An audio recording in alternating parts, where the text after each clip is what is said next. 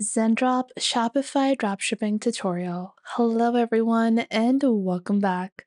In today's video, I'll be showing you guys how you can get started with dropshipping using Zendrop. Now, we all know Shopify as one of the best e-commerce builders out there. So, including products from a platform like Zendrop can help you in sourcing amazing products and displaying them on your own site, which can help you in boosting your dropshipping business. Now, what exactly is Zendrop and why should you use it? Well, if you go on ahead and just take a look at Zendrop, Zendrop is one of the largest dropshipping applications out there. It is committed to providing you with fast shipping for products as well as provide you with real time analytics for products. You can also include customized brandings as well as subscription boxes on your site using Zendrop products. So let's get started. Now, the primary way that you want to include product is by integrating both Shopify and Zendrop together. You need to have your own Shopify store as well as a Zendrop account to do this. So just head on over onto Shopify and click on Apps on the left, click on Apps and Sales Channel Settings, and then click on Shopify App Store. Once you open up the Shopify App Store, you're just going to search for Zendrop over here. Zendrop has its own application that is available on the Shopify App Store that allows you a secure and easy connection to Zendrop to import Zendrop products. So simply select this application and you will see the developer should say Zendrop. You're going to click on install over here.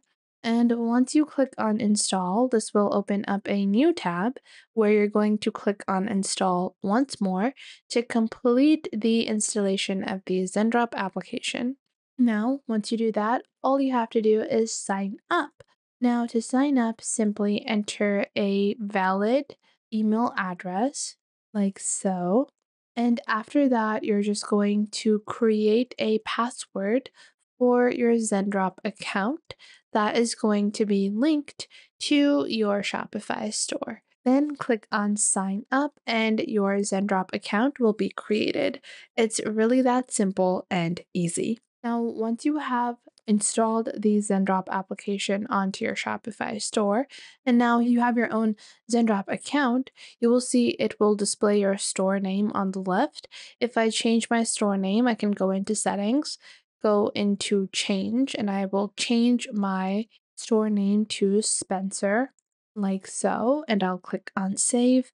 And it might take a couple of seconds, but Zendrop is going to, sync up to my store, and you guys will see it now is displaying my store name as Spencer. Now that you have your Zendrop account, you will see a dashboard on the left. This allows you to see all of your fulfilled orders, the number of orders you have received, the sales, and the costs of those as well.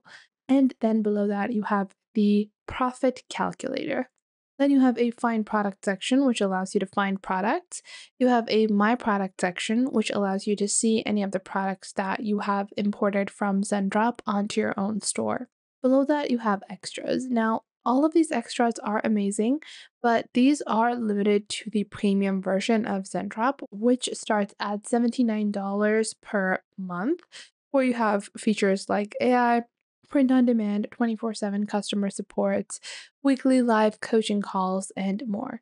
So, usually, if you're just starting out, you don't need these extras. As long as you're able to find good product, you're going to easily be able to make sales on your Shopify store.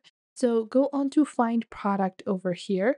And after that, you have a few filters you can apply. Now, there is this filter called ships from the US. And this is meant specifically for people that are trying to launch their store in the United States.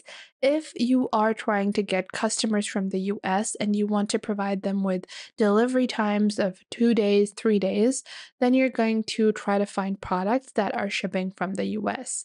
Keep in mind that products that are shipping from the US might have higher costs, but they are going to provide you with lower shipping fees and lower shipping times. If you select the option ships from anywhere, you will see products from all around the globe that can be shipped anywhere. You can also search in specific categories as well as search for specific suppliers. And if you're looking to start your store within a specific price or budget, you can select that price range as well. Now, I'm going to search for, let's say, I'm going to search for a dress, and you will see there are a bunch of different dresses, and you will actually see the same dress is listed for different prices. This particular item is available for $9 as well as $4. So I think this is going to be the best price available. We have different product costs, and you will see on the right, you also have different shipping rates as well as totals, as well as individual prices for the product. Now, I'm going to find a dress that I like and I want to include onto my store. You will also see the option where you can actually request product fulfillment, which means if you're looking to find a specific product, you can actually search for it. I'm going to search for maxi dresses like so. And this looks pretty decent. I think I want to include this on my store. And you will see there are different variants of sizes and colors in this. And I also have $7 shipping fees to United States. But let's say if I want to ship this to Canada, it's costing $12. If I want to ship this to Australia, it's costing $8. So you want to select the country that you are shipping products to. Let's say that my target country is Canada. I want to ship the product or, foster my audience from Canada. So I want to be shipping over there. The overall cost is around $20, which I think is a bit too high. I want to go for something that costs lower. So I'm going to search within a narrower price range of around $1 to $10. I don't want to see any products over, let's say, $6. This one, I'll have to move this price range to $6 and I'll just click on apply. And you guys can see there are still options available even under $6. I think this looks pretty nice and the shipping is $11, which brings our total to around $18. Now I can do two things. I can directly add this to my Shopify store from Zendrop, or you can even place a sample order. This helps you in getting a bit more of a feel of the product, of the quality of the product, and you're able to better, filter out whether you want to include this on your store or not. I'm just going to click on add to my products. Once I do that, I can go into the my product section and see all of the products that I have added in this list.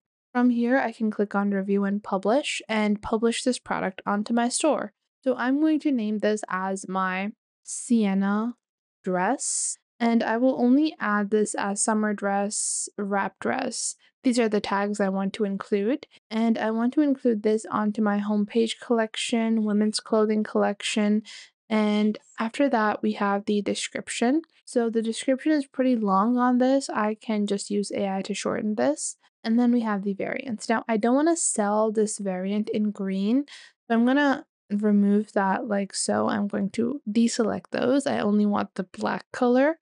And after that, we have the sale price, which is around $30, which gives me a net profit of 20. Then we have the images I want to include. I'll remove the green ones, and then I can just click on publish to my store and then click on confirm.